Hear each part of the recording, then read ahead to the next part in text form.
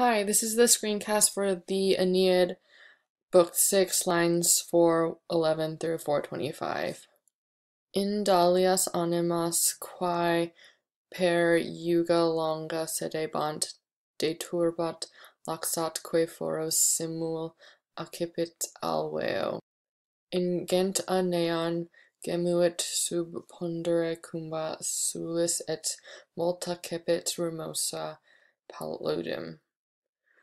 Thence he drove off, and here the subject is Charon. So Charon, or he, drove off the other souls, which were sitting through the long benches. And here Yuga means the benches on Charon's boat. And cleared the deck.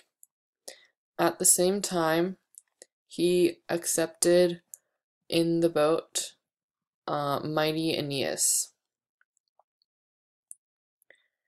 The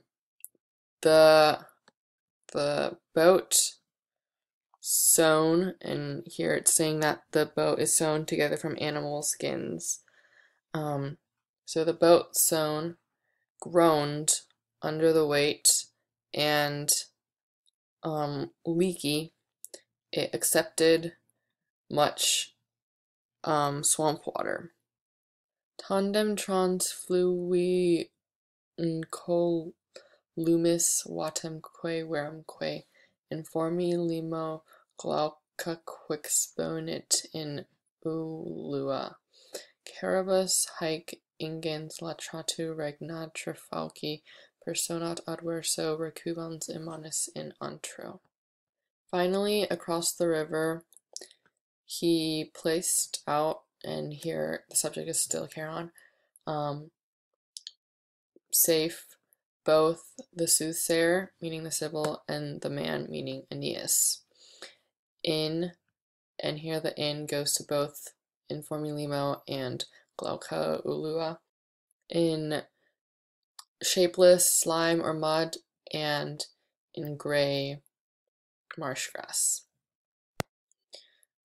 Huge Cerberus, with his three-throated barking, sounds throughout this kingdom,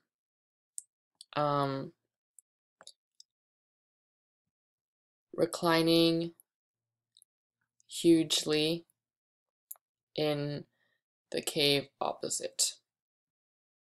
Qui vates horrore vident iam cola colubris mele sporatet medicatis frugibus orpham obigit ille fame rabida tria gotura pandens corripit obiectat quem mania terriga resolvit. Now seeing the neck bristle with snakes, the soothsayer threw to him, to Cerberus, a morsel, inducing sleep, with honey and drugged fruit. Spreading his three throats with raging hunger, he seized the presented thing and loosened his huge back. Fusas humi toto quingens extenditor antro, occupat Aeneas aditum custode sepulso, evaditque celer repin remeabilis undae. Having sunk to the ground, and in all the cave, his hugeness was extended. With the guard having been buried, Aeneas overtook the entrance and escaped swift to the bank of the irretractable waves.